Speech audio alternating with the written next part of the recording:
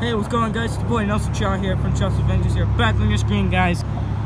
Today, guys, I am standing near this large steam locomotive. Look at this. See it sitting on its own track. Some outlets. What are those doing there? There's the old headlamp right there. Looks like this. Looks like the pistons, where the piston is to run all these wheels. That's what would help it move. Looks like this is engine number 25.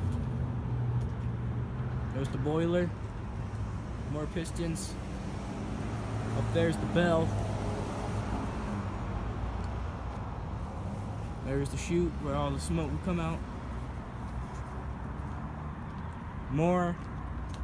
Looks like some hoses for something. There's the firebox right in there. Right in there behind that car. That's where the firebox is. And here's the coal where all the engine's coal will be stored. There are the wheels. So it would normally be stored inside there.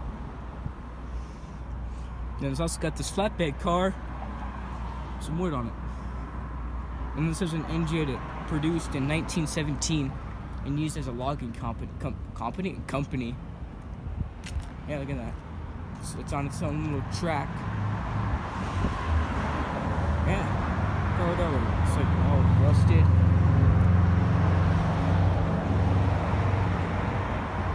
Yeah.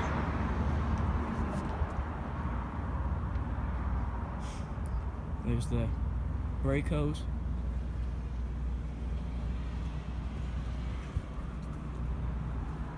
There's the company that this train was used for. Yeah. Pretty old looking train. And the part doesn't run anymore.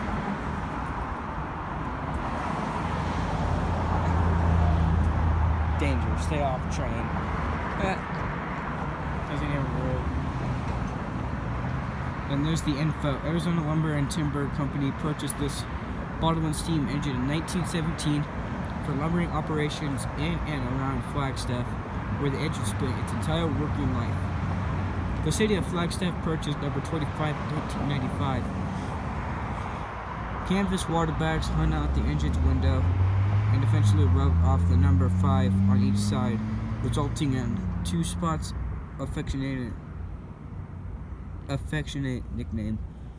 This display is dedicated to those who worked in the Flagstaff industry over the last 110 years. June 1999. Wow. So this is a really old train. It's about a couple 100 years old. I'm surprised that